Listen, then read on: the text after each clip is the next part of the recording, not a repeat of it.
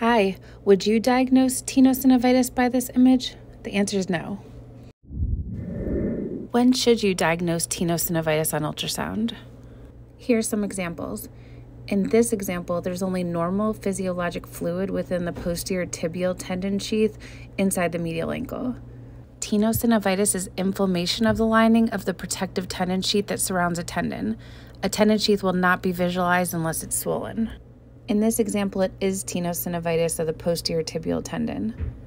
It doesn't matter if it's simple or complex fluid.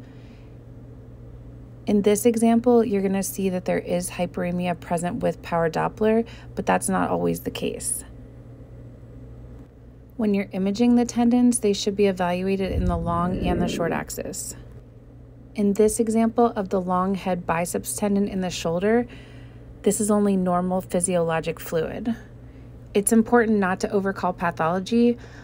A normal tendon sheath will have a small volume of synovial fluid present.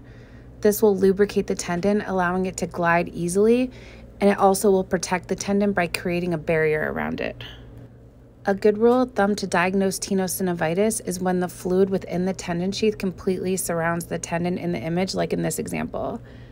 This is tenosynovitis of the long head biceps tendon.